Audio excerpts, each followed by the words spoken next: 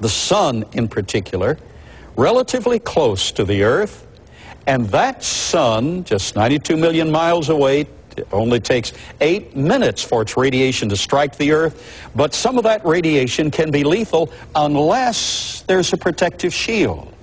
But we still need that strong radiation. I want you to get this in mind. The more we research this, the more beatific the design is. If the rays are unabated and unshielded, they're lethal, particularly the intense ultraviolet, lethal to many living organisms. But we need that ultraviolet radiation to recharge Earth's magnetic field, because we living systems are going to be using that field up. And unless it's recharged, and there are no free lunches, unless it's recharged, it's all going to run down very rapidly. So what a beautiful design. The sun's energy and the energy of other stellar bodies, shortwave radiation, is picked up in that firmament, in that thin canopy, through the fabric of space, which is also a part of the firmament because it involves a spatial dimension. But on Earth, it's concentrated here in this form. It recharges the magnetic field, yet it shields out the shortwave radiation for living systems. Beautiful. Now, quickly, because I want to give you a panorama. Then on day number 3, God created the dry land. The canopy was already in place. The full spatial dimension was in the background. So God created the dry land and the first living systems outside Himself. Remember, the first law of biogenesis is only life produces life. Life cannot come from inorganic compounds. Only life produces life. Now, watch closely. So we have the living systems of plants, and the statement is from the Scripture that the fruit was on the vine and the seeds were in the fruit. That is immediate maturity, instantly, functional maturity, and immediate youth. Wow, what a beautiful way to go. Then we have the internal structure of the earth as a nuclear reactor, actually giving gentle radiation to warm the waters under the surface of the earth. They would spring forth, and it's been found that if you heat the roots of plants 3 degrees above average ambient temperature, the plants grow so much better. Watch this. It's also been found that if you run the radiation through magenta, pink, 63, 65 angstrom magenta, if you run the radiation through that, the plants grow so much better. So here we have the system to encourage growth through the roots. We have the system to encourage growth through the firmament. What a wonderful context. In fact, how big were those plants? In the pre-flood world, everything was larger. We have plants today called lycopsid club mosses, 16 to 8 inches in height is the best we can produce them.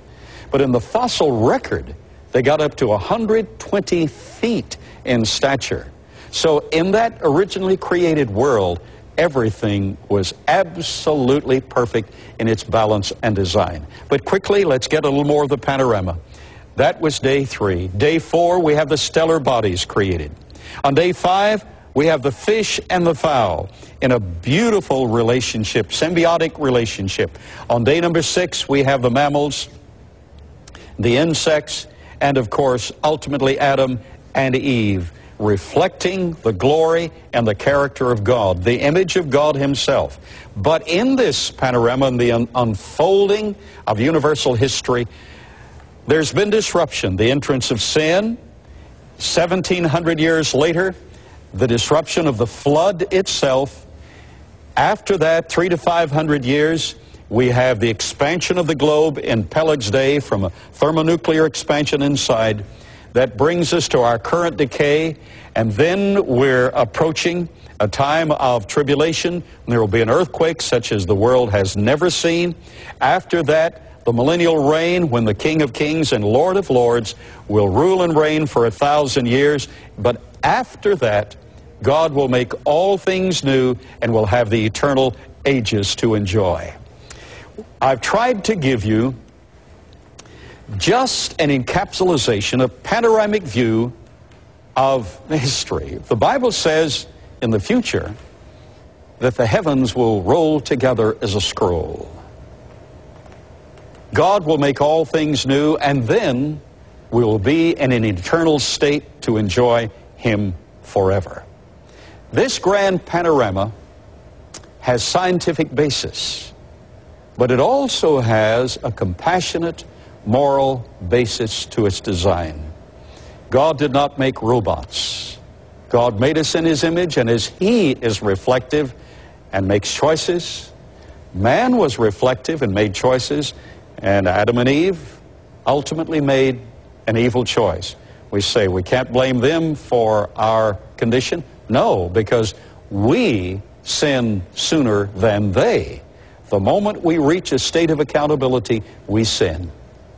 But God made a way of escape. He sent His Son, Himself in the flesh, who lived His life, died for our sins, was buried, rose from the dead, and at this moment is knocking at your heart's door. Would you right now just pray this simple prayer? Just pray this prayer with me. Dear God, I know I'm a sinner. I know You sent Jesus to die for me. Lord Jesus, right now, I open my heart to You. Come into my heart right now. Cover my sins with Your blood, and I will serve You with all my heart. If you prayed that simple prayer, in the panorama of time, the God of the universe stepped into your heart to live, and He will be there for all eternity.